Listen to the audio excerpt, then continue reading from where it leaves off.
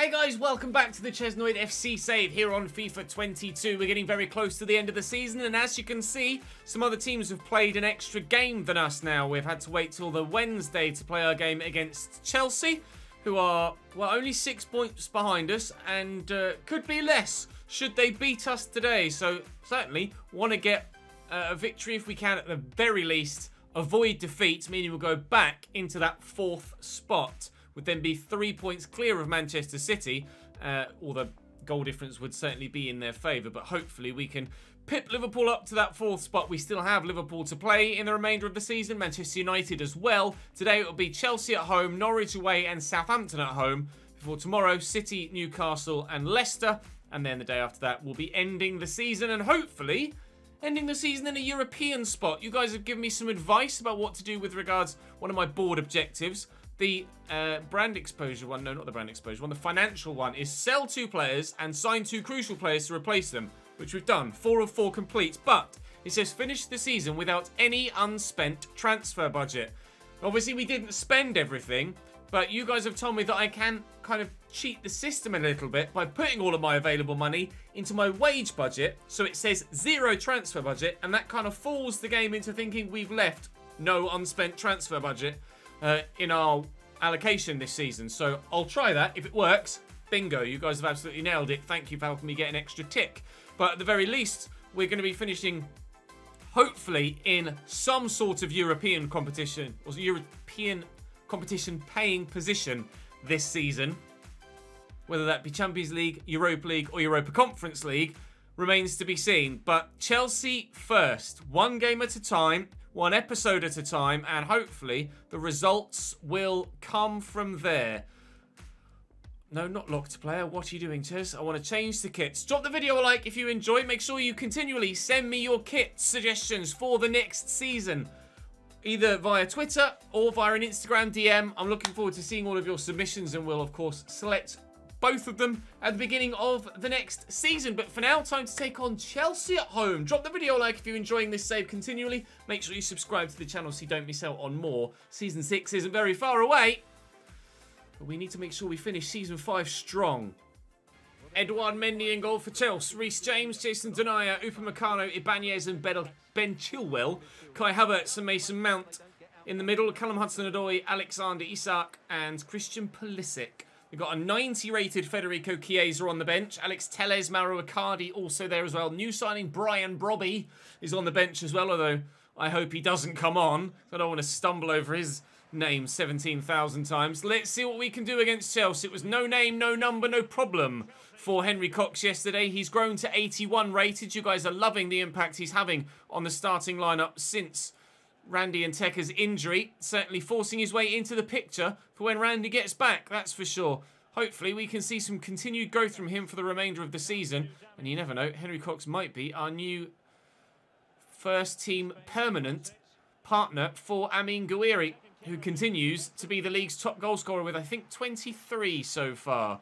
A number away from a number of others that are trying to close him down. Tries to squeeze it around the corner. Kieran Tierney says no. Kassoun says he wants that back as well. That went well. Henry Cox out to Kassoun. Okay, out to Gouiri. Out to Kassoun. Reece James trying his best to track back. And he's quick-ish, Reece James, but not quick enough here. That's going to fall beautifully for Lewis Ferguson to fire narrowly wide. I had to hit it first time, otherwise it would have been closed down quickly and the shot would have been blocked. And that happens a lot to Lewis Ferguson. But he misses the target narrowly there.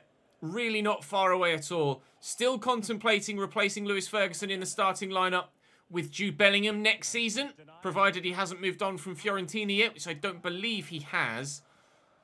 But we'll have to wait and see how things pan out over future transfer windows. Right now, I can't think about transfers. All I've got to do is get the ball in the back of the net here against Chelsea. It's CFC versus CFC. So far, it's 0-0. Away, please. Here's Alexander Isak. Oh no, Pulisic. Jaden Bogle fell over. Lacroix. Ah, get out, please. That would have been comical. Well up, Henry Cox. That was very well won. To Rodrigo. Cox has gone, but I don't fancy him in a battle for strength against a couple of big Chelsea defenders. It's one area where Henry Cox doesn't excel yet. He's got great pace. His finishing is getting better. His dribbling is getting better. But his physicality is still pretty suspect. But he is only like 5'9" or something like that. He's not a massive guy, so it's probably an area that he never will excel at. I mean, that means we have two smaller strikers, so I don't know how things are going to pan out for him, but if he keeps bagging the goals, then he'll force his way into the starting lineup to stay long term, won't he? 10 minutes to go in this first half. Continually having to deal with Chelsea throwing the ball into the box from set pieces. But so far, he says, holding his breath as they're still on the attack, we're keeping them at bay. It's James into the middle, and Kessié will win that header. It's not the best. Henry Cox does really well just to put Kai Havertz off. And now a counter-attack could be on. Amin Gouiri's with me. Look at Rodrigo. He's the man I'm looking for. Eventually off Gouiri. Oh, but it's overhead. Havertz over the top. Win that, please. Well up, Kieran Tierney. Kassoun. Get essentially there to Henry Cox. Around the corner, but picked off. And Isak gets that out to Callum Hudson-Odoi. Chelsea looking for a goal to go in front right on the brink of half-time. They might find it here if they can find a through ball. Pulisic does find Mason Mount in through that gap, but the defence continually stands strong. 0-0 at half-time as Arsenal take the lead in their game. I think if there are a number of other games being played here, they're not. It's just Arsenal-Fulham, so it's the other game in hand. This is the game in hand. Arsenal are winning theirs. We need really to win ours. But at the minute, we're doing enough to get us back into fourth by avoiding defeat. But obviously, the win would be preferable. Isak, Pulisic blocked well. Let's start the second half. Well, we had them on the back foot for portions of that first 45. See Lewis Ferguson just loitering on the edge again. Oh, it very nearly fell to Henry Cox. Trying to replicate our first chance of the first half here at the beginning of the second, but wasn't to be. Another goal at Craven Cottage. Oh, Fulham have equalised. That's good news. I presume they've equalised and they weren't 2-0 down prior to that goal going in. No, it is 1-1 now. Go on, Fulham. Keep that up, please. If Arsenal start dropping points as well, it offers up the opportunity to... Oh, nice turn. To potentially catch another of those top four sides. This will put us... I shouldn't have sprinted there. This will put us above Liverpool. Should we... keeps... Hold on to the 0-0 draw. Or just any draw. What? I don't know why he's looped that like that. But, I mean, I guess it kept it away from everybody. So, I mean, we have the outside chances of putting up a challenge for the Premier League title this season. But it would be the most unlikely of scenarios and would require a number of results to go our way between now and the end of the season. But you never know. Oh, trying to find a gap in the defence, Derek Ray, but a gap just won't appear. I am going to have to make some changes here because we've got a game coming up in the not-too-distant future at the weekend that we're going to need to be fit for. Poked that wide to Ben Chilwell. Jayden Bogle trying to slow him up.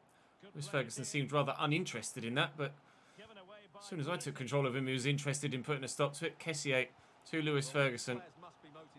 He's on the run there, Kassoun. Oh, and Reece James tucked in narrow, and that might let us in if Jason Denayer wasn't so bloody fast. It's a terrible shot from Kassoun, but under such pressure from such a tall, physical man, there's no surprise, really, that he was slightly put off his shot. 10 minutes to go now. Could have been the opportunity that won us the game. Unfortunately, it wasn't. They've just brought on, previously mentioned, 90-rated Federico Chiesa to try and win it for them here late on. And if they can get the ball out to him on this right-hand side, he will stand a very good chance of doing that for them because he's bloody deadly. But they've been kept to minimal chances so far this game. And hopefully there aren't many more between now, or any more really, between now and the final whistle. Alexander Isak going off and Mauro Icardi coming on. So another offensive change for Chelsea in these last few moments. Is it to be enough to see them win the game? Hopefully not. Nice clearance actually. See how high their backline is when they're on the attack there, Chelsea. They keep the numbers back, but the numbers are sat very, very high. And there is the potential to try and get in behind, as we've seen a number of times there. Mason Mount, understandably, picking up a yellow card for that. Take this short there to Fardiol through there to Kassoun, who's turned Jason Denayer well, but for the second time can't get away from the big man. Amin Gouiri looking for Kassoun. Jason Denayer is such a good defender with just meta stats, pace, strength, just a massive frame, to be completely honest. No, not now, please, Christian. If you don't mind, Mr. Pulisic, get out. Very, very nearly a late Chelsea winner. But a 0-0 draw at Patreon Park. Fans, I'm not sure if they were sounding appreciation or frustration there, but, I mean, I'm happy enough with that. 3 shots apiece, not a massively entertaining game of football. Arsenal also drop points. But that will move us back into the top 4. And now with sides like Norwich to play, it's got to be wins, right? It's got to be... What? I'd say I'm disappointed we didn't keep clean sheet. I just did that out of muscle memory, considering it wasn't a negative one. That was weird. We did keep a clean sheet. It was 0-0, mate. Both sides kept a clean sheet. I might have misread that, or I might have got it spot on. You know what FIFA's like.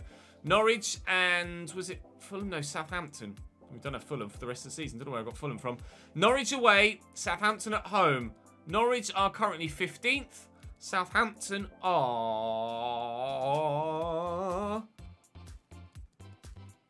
7th. Oh, much higher than I thought. 7th. We have a game in hand on them. We have a game in hand on the majority of the bottom half of the table. But it's the top half of the table that we're trying to get ahead of. A point clear of Liverpool, 5 points behind Manchester United, 7 points behind Arsenal and Spurs. North London lead the way. But there's still 9 games left. Could all change.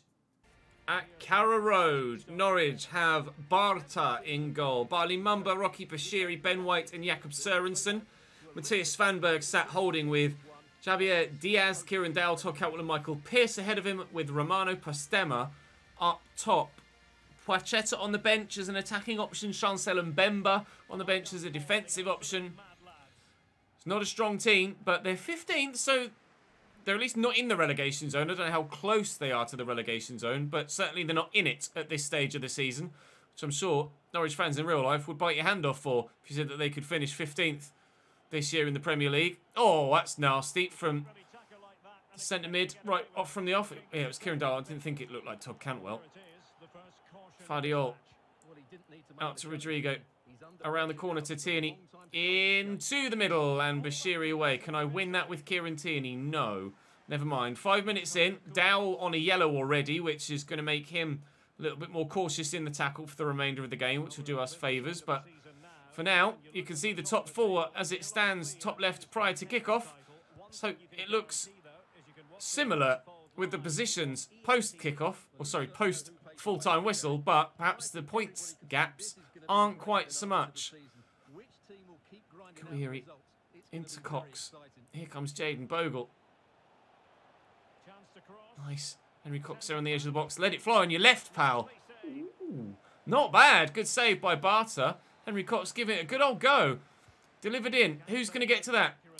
The goalkeeper. To Kessié. Gone for me there again. Really poor from Norwich. You expect better of Premier League players, really, to just lunge in like that. Lewis Ferguson will look for a teammate. Henry Cox leaps over the ball, but it's away from him. Pearce. Can Ferguson get to that? He can, and he's kept his feet too. That was really well done. Kessié. Ferguson to Henry Cox. Gouiri's making the run. It's a poor pass, though. Rodrigo, apparently the player to watch. He did grab a goal yesterday. Or 2. Hoping he can grab some more today. Lewis Ferguson, though, is doing some defensive work for me today. Not that Lacroix is actually doing him any favours whatsoever in actually maintaining that defensive work. It was absolutely atrocious, getting in the way of his teammate. Kieran Dale to Todd Cantwell. Thankfully, Best makes the save. Otherwise, we could have been 1-0 down and it would have been a little bit embarrassing. Todd Cantwell with the corner. Whipped in. Pearce knocks it down. White with the fancy scorpion kick. Pass, Ferguson in the way, but still they try and work it. Norwich, questions of offside there, nothing given. Kieran Dale to Svanberg, and a big save from Theo Bess again to ensure that they don't take the lead. Norwich City. Away, please. Well, up Kessié. Away again, please. Dangerous. Don't like it. Dangerous. Don't like it. Dangerous. Don't like it. Dangerous. Don't like it. I like my goalkeeper, though, because he's very good, thankfully. And Gouiri. Bogle again. Pull back to the edge of the box to Gouiri. Oh, keeper but fumbled it and very nearly fluffed it straight to a striker. For a moment there, I thought I was going to nip in and steal it away and poke it home for a 1-0 lead. Get to that, Jaden. Well up. Rodrigo, bring it down. Look for Gouiri. Want to drive at the defence, cause them problems, then look for Rodrigo through that gap. And look for... Oh, Henry Cox was such a good ball. Definitely the right idea to try and lift that into him. He has the bicycle kick trait, does Henry Cox. So we could see some superb acrobatics from him in some games this season. We've seen it in a more recent game where his acrobatic attempt was well saved by the goalkeeper. It just so happened to fall straight to Kasun, who tucked home a third in that given game. I think it was the Leeds game, but oh, very, very nearly. Oh, and I moved my defender the wrong way there. Very, very nearly giving us the opportunity to take a 1-0 lead in this game. Come on, up we go, please, Lacroix. Oh, it's hit Svanberg and then it's hit Kessier, but it's going to fall away for me. Gouiri, Rodrigo, just around the outside of Sørensen. So I'll look for Cox. I'll look for Gouiri first. Okay, I'll look for Cox first. Note for Gouiri. Oh, Gouiri nearly ran the wrong way. Now Rodrigo's getting into the box. Here's Gouiri. Lewis Ferguson. Out to Kasun. Henry Cox is there. He spun away from the defender. Henry Cox! Kasun looking to lift it into the middle. Oh, Rodrigo was there to try and turn it home, but it just won't quite fall for me in the Norwich City box at the minute. Getting close to an opening goal of this game. Around the corner, it's a lovely ball into Postema. Oh, I did catch him there when going for the ball. It was slightly loose. Thankfully, stayed on his feet. Otherwise, we could have given away a penalty to Norwich there. That was dangerous. Dowell inside. Svanberg to Postema. Diaz. Nice tackle. Kasun. Oh no, overplayed pass looking for the man that was stood next to him. Postema! Good save by Theo Bess again. Norwich putting the pressure on. They're making a change as well. Todd Cantwell to take the corner. It's Pearce that's gone off for them. And Poachetta that's on, the Polish winger. Bali Mumble will get to that first. Get it out here to Diaz. Back there to Svanberg. Number of options. Postema, good block by Lacroix. Crucial block by Lacroix. Henry Cox turns well. I'll look for Kasun.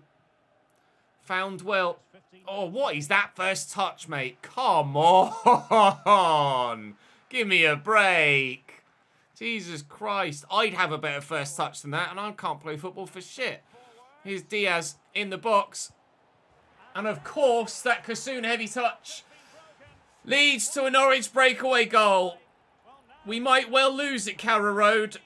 Svanberg gives them the lead with just 12 minutes to go. I cannot believe it.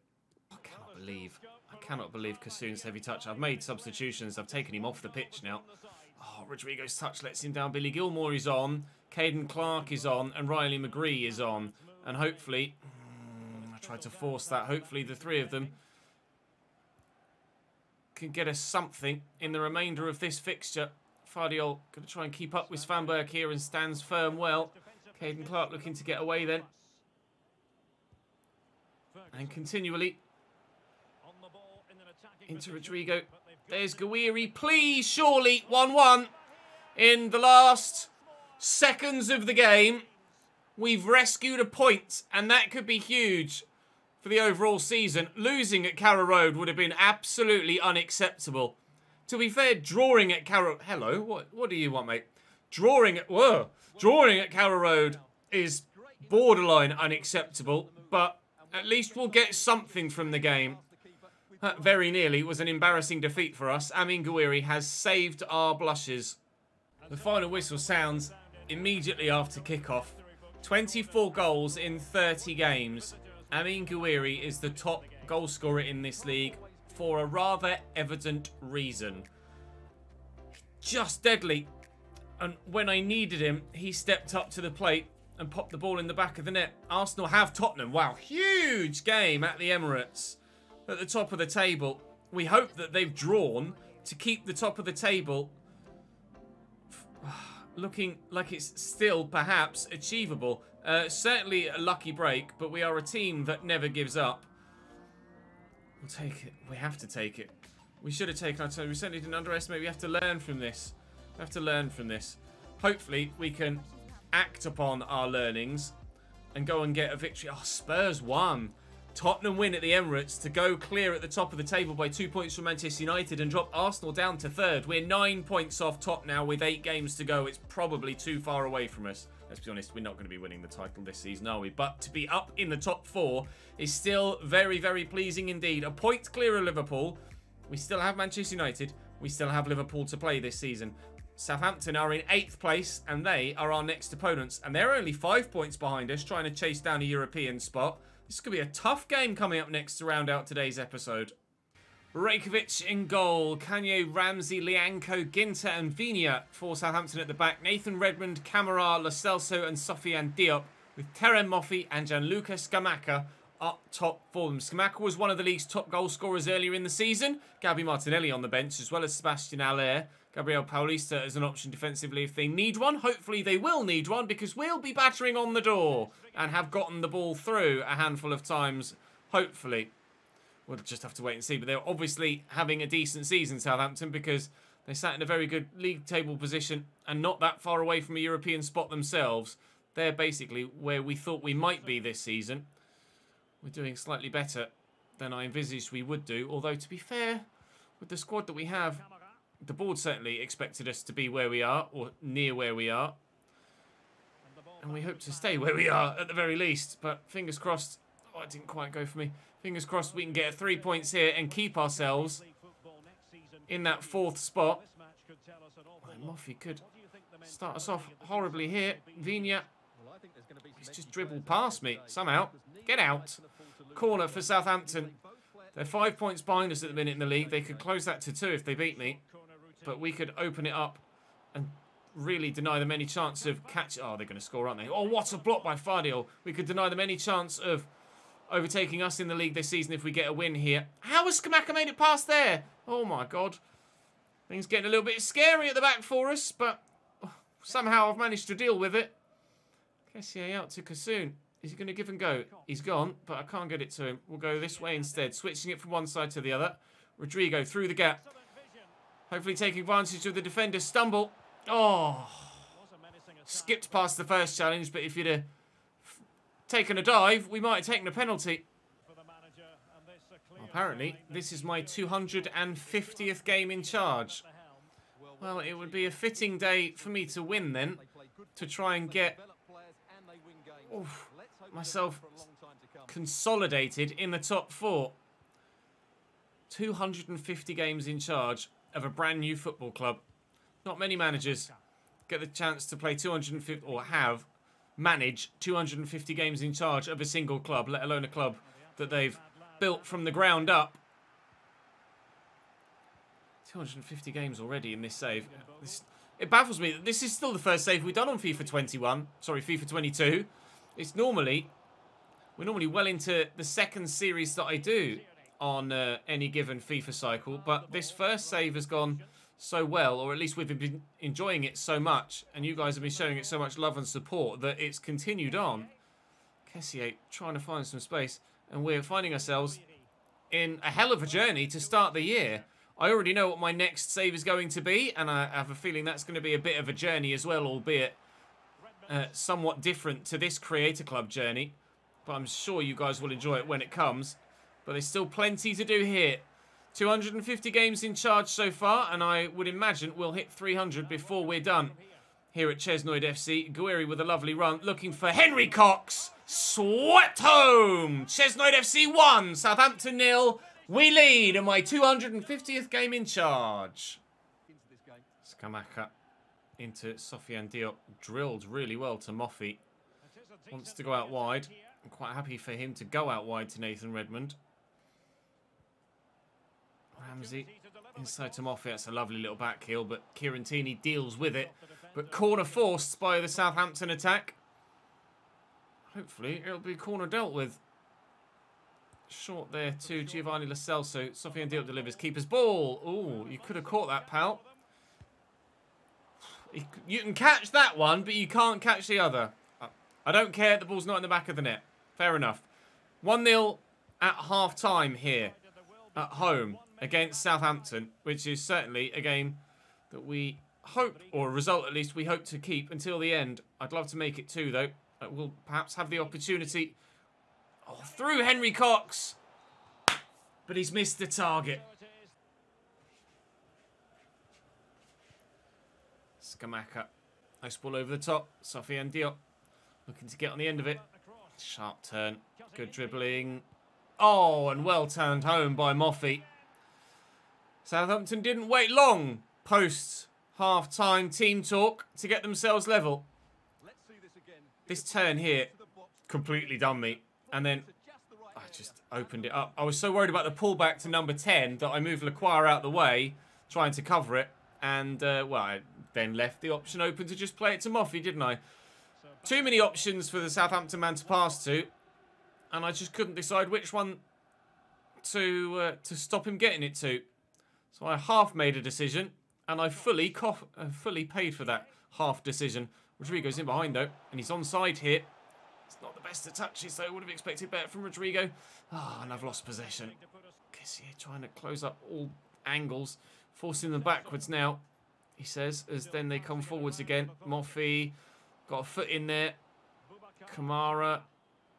Lo Celso, this is dangerous because it's situations like this where the AI just seem to find the little avenue for a through ball that completely cuts me open. It's when they're going sideways on the edge of my box like that I really struggle. Gabby Martinelli coming off the bench for them now, presumably for Nathan Redmond, and indeed so. Why he wasn't starting, I'm not sure. Gabby Martinelli infinitely better, especially by this point in the career mode, than Nathan Redmond, but they've gone for the experience. Whilst it hasn't necessarily done them a disservice, he's not been terrible, Nathan Redmond, you would imagine. Gabby Martinelli will offer them much more. Immediately, seemingly causing more of an impact on the game than Redmond did prior to Martinelli's arrival, but he's offside there, Sofiane Diop. Jayden Bogle on the overlap. There's Guiri. Support from Lewis Ferguson. Tucked in there, Gabby Martinelli. We use the left-backs. I think Kassoun just gone offside. Didn't want to risk it. Ferguson through the gap. I mean, Guiri draws the save out of Rajkovic. Very nearly our last gasp hero once again. Making one final change. I'm going to try and get it to Guiri here at the near post. If I can, he could stand a chance. That is not the near post, is it? Or even close to it. Sometimes I wonder what the point is in having this aiming module from set pieces, because half time it goes absolutely nowhere near where you aim it. Fardiol. Very nearly with the last touch of the game, practically, giving us the victory. It's a frustrating draw against Norwich, followed by a hard-fought and earned draw against Southampton. Should have done better, probably. But Southampton were decent in that second half. You saw the quality of the chances they were creating. It's not a bad point, but it's equally not a good point either. But we do have Liverpool and Manchester United to play soon. So we have the opportunity to perhaps have the occasional indifferent result, provided we can ensure that we beat Liverpool and Manchester United when we play them. Liverpool on 53 behind us have the opportunity to go above us on 56 should they win their game in hand, which is against Crystal Palace. So you would imagine that will be Liverpool going up into 4th and us dropping down to 5th by the end of the weekend. And indeed it is, but still within a point of them means that it's still in our hands because we have to play them. Still in our hands with 7 games to go. Tomorrow, Manchester City, Leicester and Newcastle. Manchester City hunting, sniffing for a top 4 spot as well. 3 giant games in the remaining 7 against 3rd, 4th and 6th. Still a long way to go in this season. but it's actually not that far. It's going to feel like a hell of a long way, though, because we're going to have to do a lot of concentrating in the next couple of episodes. Oh, wish me luck. European football could be just around the corner. I'll see you tomorrow.